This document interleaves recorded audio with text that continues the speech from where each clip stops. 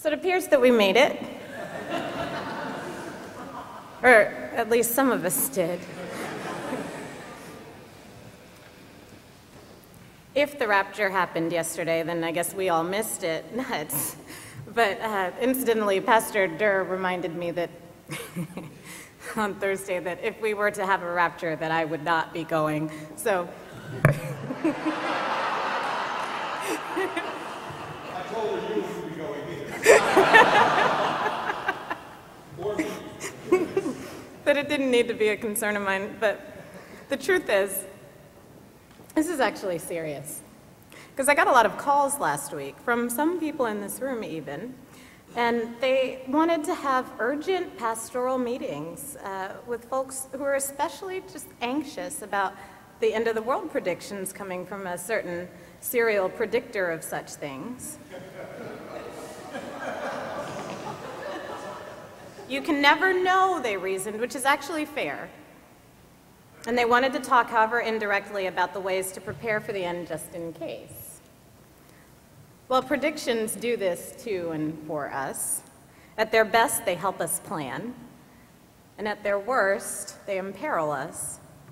From terror alerts to the weather, we look at these forecasts for direction, to point us somewhere, to give us help, to warn us.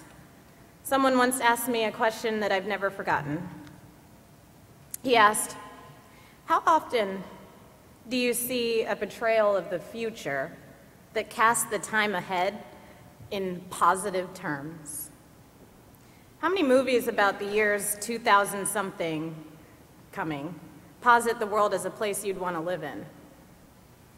How many adaptations of Christianism," and this is a word I've decided to start using as of last week. It means it's right-wing fundamentalism that selects those who will be able to receive the glory of God as those who are chosen by their leaders, and the rest of us can go to hell. Anyway, how many adaptations of Christianism would have the entirety of creation, not just themselves, looking forward to the times to come? Would they have us look ahead and not feel afraid? Well, not very many.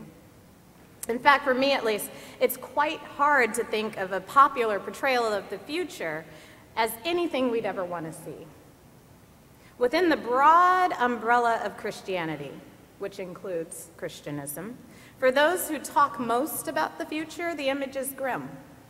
Unfortunately, those voices seem to have hijacked the future, particularly when we pay attention to the Gospels and to John in particular and to Jesus specifically. Because if you were listening to today's Gospel, a passage that's just so good and so important, it's so good that it's worth committing to memory. Because if you hear what Jesus says, he casts an image of the future, of times to come, and how does he begin? Do not let your hearts be troubled. If you never pay attention to anything else, please pay attention to this. If you have a conversation with a Christianist who wants you to be afraid of your future, please remind him or her of this. If you read in the paper about all the gloom and the doom that's to come, please bring those words to mind. Because in one of the most oft-quoted sections of the Bible, John, just a few passages before, you'll see that sign held up at a Giants game. Jesus gives us these words of assurance. Do not let your hearts be troubled. Believe in God. Believe also in me. Believe. Believe that a God who would trouble to create would not take delight in destroying. Believe that a God who would give to and past the point of death would not seek our death. Tell me this. Why would a God who would and did destroy death's power then cause death How does that make any sense? Why would God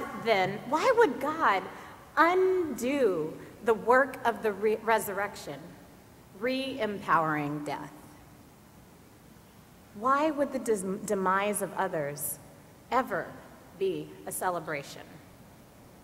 Or let me ask this. Why not just listen to Jesus? The one who goes to prepare a place for you, me, them, and all of God's creation. So why not try something countercultural? Why don't we look into the future and actually look forward to going there? Well, this looking forward to the future, it's countercultural because there's control in fear. There's money to be made and minds to bend and hearts to harden in the cultural machinery of fear. And one of the ways to mold us into that control is to point us towards our future and say, be afraid. But friends, never forget that those weren't Jesus' words. Do not let your hearts be troubled, he said. And then, don't forget Jesus' answer to Thomas. Brilliant Thomas. Thomas, who I've now begun calling the clarifier. He who asked the questions that if we haven't yet, we should. Lord, we don't know where you're going. How can we know the way? And then remember Jesus' response. Well, we won't know the exact directions. We won't know the contours of a future that hasn't happened yet. But we do know the way. We do know the way because we know the Christ. And Christ is the way. Christ is the way, whether we recognize it or not. The way is still there. Each of us gets a glimpse. A daily, moment by moment glimpse of truth, life, and the way. And as we gaze into a universe replete with joy and goodness and grace, we glimpse the way.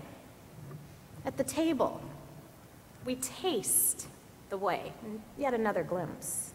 And you see, we glimpse the partial delight of the future that is to come, a future to which we rightfully look forward, all of us. As a brilliant theologian put it, as Christians, we see two realities at once, one world, as it were, within another. One world, as we all know it, in all of its beauty and terror, and the other world, in its first and ultimate truth, not simply nature, but creation. An endless sea of glory, radiant with the beauty of God in every part.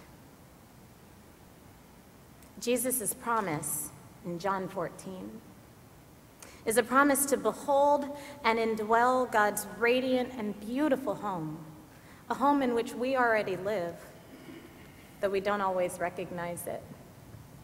In time, we always will. In time, those two realities become one, minus the terror and the exclusion and the hurt and the pain and the control. In time, the glimpse becomes a gaze that becomes all-encompassing, unending, rapturous joy. So don't let your hearts be troubled. Believe. Look to the future and see God. Look to the future and see God, a God who is and always will be, ready to welcome us into it. Forever and ever. Amen.